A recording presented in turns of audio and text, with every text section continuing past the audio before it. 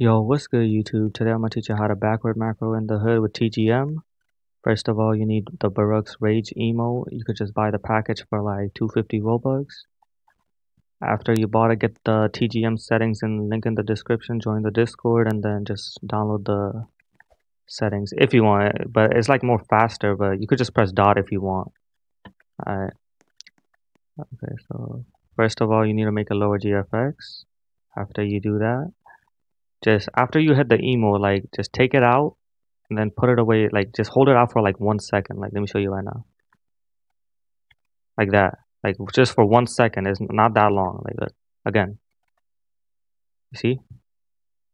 And then just zoom in and then walk backward with S by pressing S, obviously, and then press Q.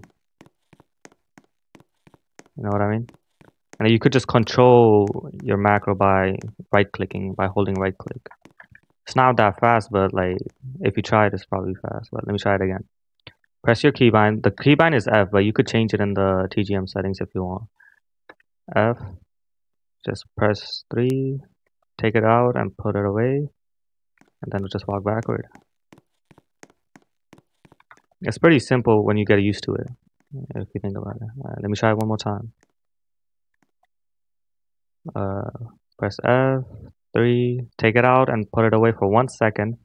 Zoom in, walk backwards by pressing S, obviously, and then Q. Yeah. You could do it with anything, food, guns, knives, it doesn't matter. But except for the animation ones, these like take a while, if you know what I mean. But yeah, like let me try with food this time. F, 3, then just take out the cookie and put it away and just walk backward.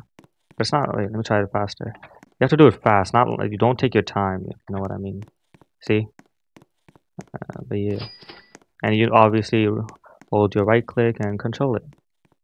So yeah, this is how you backward macro in the hood with TGM.